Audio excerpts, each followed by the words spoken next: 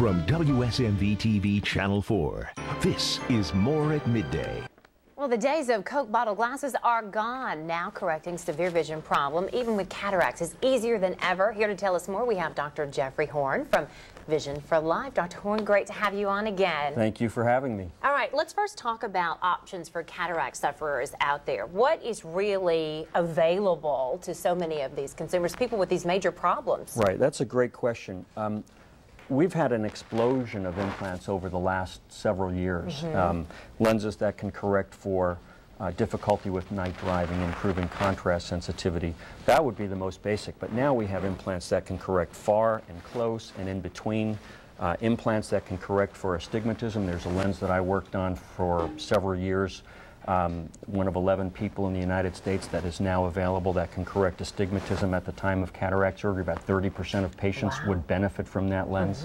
But in essence, we have all of these lenses and all of the technologies are coming together and allowing people to get vision usually better than they've had in their whole life. Wow. And obviously that's one of, if not the most important thing that most people want to be able to do is see and see very well. Right. Let's talk about some of the biggest problems with a lot of these lenses. Right. You know what? I think the biggest problem with this technology is that most patients don't even know that it exists.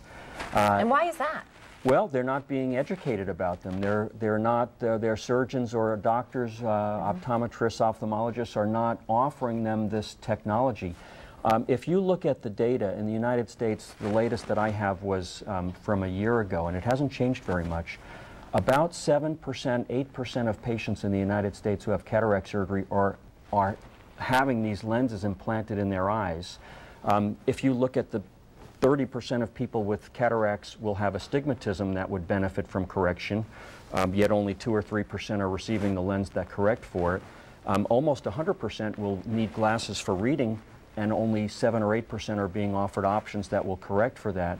And compare that to what we do at Vision for Life here in Nashville, where literally 75% of our patients are choosing to upgrade their lens implants. And I think the biggest reason is simply that we offer everyone the choice. We send out information to them that asks them what their preferences are for their vision, how they would like to see. You know, it's a matter of asking the person, if you were going to replace your camera lens, a camera that formerly allowed you to take pictures from far to close, would you only put a lens in that allowed you to take a picture of mountains? And the answer is no. No, we'd want the best thing out there. So that's good information. Viewers and the consumers out there, they need to be more informed and ask those questions when they do go to their doctor. Right. Very important because you want to know what's the best thing for me right now. Vision for Life is located at 2011 Church Street at Suite 801 in the Baptist Medical Plaza. Now, for more information, you can give them a call.